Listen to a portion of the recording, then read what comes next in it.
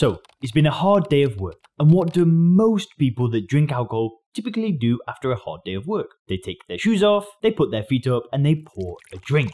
This is all well and good, but what happens if you want to relax without alcohol? Well, today we're going to be looking into how to relax without drinking. Many drinkers believe that they need alcohol to help them wind down after a long day. They say that they use alcohol for stress relief and relaxation. But we're going to begin by exploring those beliefs in more detail. We'll look at what happens when people stop drinking alcohol, then finally we'll discover some practical tips on relaxing and de-stressing without it. Stay tuned. Hey guys, Leon Sylvester here. For those of you that are new to the channel, welcome. Just before we get into the video, I've actually put together a totally free training showing you the 3 biggest secrets that make stopping drinking effortless and enjoyable. You can get instant access to it by clicking the link in the description. Before I managed to successfully stop drinking, I had tried what everybody else told me that I should do. I tried willpower, I tried AA, and I tried moderating. But nothing worked. I always ended up back at square one. Well guys, in the video below, you're going to learn about how willpower is not required to stop drinking. You'll learn about how stopping drinking is enjoyable, and you'll also learn how there's absolutely nothing wrong with your personality. So again, make sure to click the link in the description to get instant access to that video. So the first thing that we're going to look at is the stress relief routine. Now, after talking with hundreds of problem drinkers, the same reasons for drinking come up again and again. And to be entirely honest, stress relief and relaxation are 2 of the most common reasons given. So the typical scenario for a drinker might look something like this. Wake up hungover from the night before. Go through the ritual of regret and shame and vowing to yourself to never drink again. Have a quick shower, get ready for work, go to work. Skip breakfast because your stomach can't handle it. Just about manage to get through the morning on coffee alone. After that, the sickness starts to subside. Then, you manage to eat half of your lunch. Then you get back to work. Now you can barely hold your focus on the task at hand. Stress slowly increases. Today feels like a bad day. Get home feeling pretty exhausted. When you get home, feel slightly agitated. By this point, you've forgotten how bad you felt in the morning. Pour a drink, and all of a sudden, the stress and agitation disappears. The drinker now feels relaxed. Now, after going through this typical routine of a drinker, the drinker is 100% convinced that it's the alcohol that is somehow helping him or her to relieve stress and relax. They think, I've had a stressful day of work, I deserve this, it's helping me calm down and relax. And in that brief moment of time, the stress disappears and the drinker truly feels peaceful. But what is really going on here? Does alcohol help with relaxation and stress relief? Now, the drinker in the above story may well have had like a legitimately stressful day. It might not have been exactly the same as that story, but it could be similar. The drinker may actually feel mentally or physically exhausted after a long day of work. Or maybe they weren't working. Maybe the drinker is experiencing a legitimately stressful time in their life for whatever reason. But at this point in time, we are missing a critical part of the equation. We first need to ask ourselves these questions. 1. Why would the drinker almost always turn to alcohol when there are plenty of other relaxation methods available to them? 2. Why wouldn't the drinker occasionally use alcohol for stress relief, but also delve into, regular yoga, meditation, massage as well to relax? 3. Why is it almost always alcohol that needs to be consumed to relieve the stress? Well, we need to explore the other side of the equation. And to be honest, what I'm about to say may well surprise you. It's all about the craving. Most drinkers, they don't even realize that they have cravings. When I used to think of a craving, I would imagine like a pretty hardcore drug addict who's like shaking and desperate for their next fix, and all they can think about is the drug. Or I might think of, somebody begging on the streets and trying to get money to buy drugs. And because I had this clear idea in my mind of exactly what a craving was, like literally all of my cravings would go unnoticed. I didn't even realize I was craving something. Now, just for the record, guys, I'm not talking about withdrawal. That is a different thing. I'm talking about a craving. Alcohol cravings are very different from what we expect. They aren't like slap bang in your face. This is the exact reason people can drink for 20, 30, 40 years and still think that they don't have a problem. They still think that they can either take it or leave it. And this is totally ignoring the fact that they never leave it. And then they'll come up with the exact same excuses for drinking. It helps me relax. It helps me distress. Well, why is this? It's because the craving is almost imperceptible. It's not a burning desire where all you need to do is drink alcohol. It's more of this empty feeling, like a niggle. It's like this tiny little niggle that just never goes away. And all it feels like is that something is not quite right.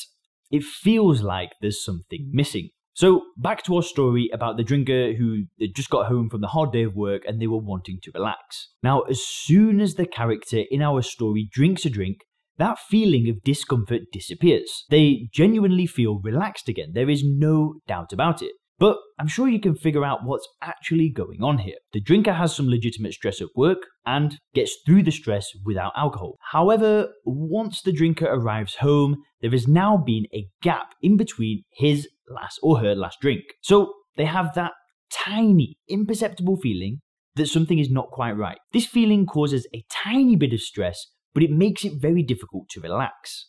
If the drinker doesn't have a drink, they will feel discomfort. But the drinker drinks a drink, and the feeling of discomfort then disappears. What's really going on here? Now, in the above instance, you have to realize that alcohol is not helping the drinker relax. In this instance, all alcohol does is relieve the craving caused by alcohol in the first place. So contrary to what most people say about alcohol relieving stress, we actually uncover that alcohol is a major cause of stress. It's a never-ending cycle. Am I saying that your stress will immediately disappear if you stop drinking? Absolutely not. But what I am saying, on the other hand, is that stopping drinking makes relaxation much easier. And I'm talking about genuine relaxation. Why is that? It's because you're getting rid of the craving. You remove that constant nagging feeling that makes relaxation close to impossible in the first place. That means that once you've removed alcohol, you no longer need alcohol to relax. You are able to genuinely relax without it. In other words, once the alcohol is gone, it becomes possible to use more traditional relaxation techniques. And these are techniques that actually calm you down after a challenging day and help you recharge. So the first step to relaxing without alcohol is to stop drinking it. Now, again, if you want to learn more about how to stop drinking, then do make sure to click the link in the description to get access to the free training that I mentioned. But for now, let's talk about some real relaxation techniques once the alcohol is gone. Now, as mentioned, once the alcohol is gone, that doesn't mean that stress will immediately stop in your life. Stress is a legitimate part of everyday living. And for that reason, you need to have tools and techniques to deal with stress when it arises. The great thing is, once you have stopped drinking, stress and life in general just become much easier to deal with. I've heard countless people that have gotten sober using SoberClear saying that they feel as though life becomes much easier to handle. They say it's like a fog has been lifted from their eyes and they're just able to see things a lot clearer. So that means that normal jobs like work or caring for children, whilst still being stressful, just become more manageable so stress levels decrease. Relaxation, however, is still very important. Proper relaxation and stress relief can still be an excellent tool when trying to build a better life without alcohol. So, guys, I want to share 3 great ways to relax without alcohol and help you relieve stress. Whilst I could share normal things such as going for a walk, going for a massage, lighting incense, I want to try and remove the problem at its root. So to be honest, these 3 things might be a little bit different from what you're expecting, but I think if you apply these, you'll get a lot from it.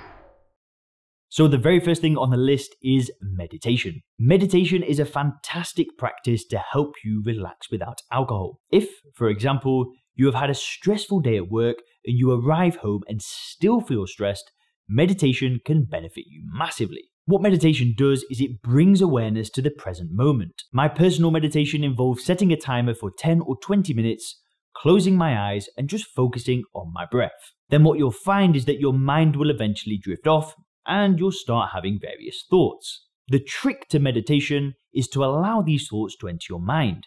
You bring awareness to the thoughts, but try not to attach any emotions to them. You just accept them for what they are. They are simply thoughts. Then you let go of the thought and bring your awareness back to your breath.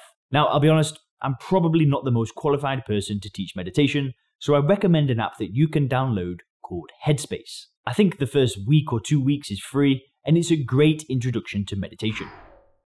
The next relaxation technique is journaling. Journaling is a great way to get your thoughts down and put them on paper. If you are able to organize your thoughts and you can just see them laid out in front of you, this can help you see things a lot more clearly. And this can be a great way to relieve stress. My personal technique for journaling just involves writing a full page as fast as possible. I just let ideas flow. If I don't know what to write, I literally start writing. I'm struggling to write today, and then I just let the ideas come from nowhere. It doesn't matter if it's gibberish or not. What I try is I don't allow the pen to come off the page. I just write quickly and I just put whatever is on my mind and it just gets put onto paper. I found journaling to be very effective if I'm dealing with a challenging period in my life. Seeing my thoughts on a page and being able to organize all the noise helps a lot with de-stressing.